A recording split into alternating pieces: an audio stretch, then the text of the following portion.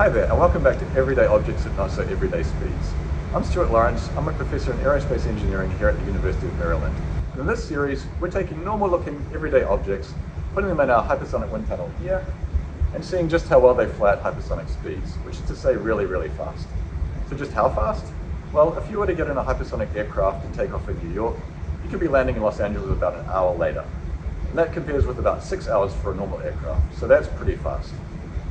So in this episode, we're going to be continuing the aquatic animal theme of our previous episode, and this choice of everyday object was inspired by my 3-year-old daughter Johanna, who's always asking me to play her the rubber ducky song from Sesame Street.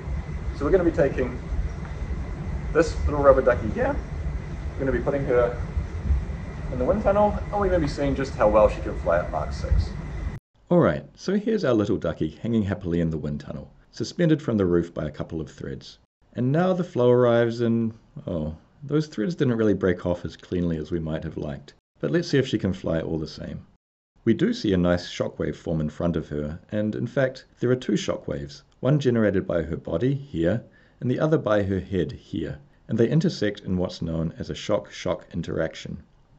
Now, she continues to move back in the tunnel, but, unlike Turpie, she doesn't seem to be able to find a nice stable position as she flies, and she continues rotating with what's called a pitching motion, and we see she's still rotating as she leaves the field of view. Well, that didn't go so well, did it? Well, maybe this little ducky should stay in the bathtub after all.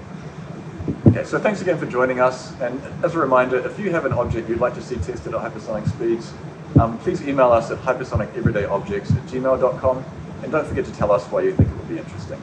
So, see you next time.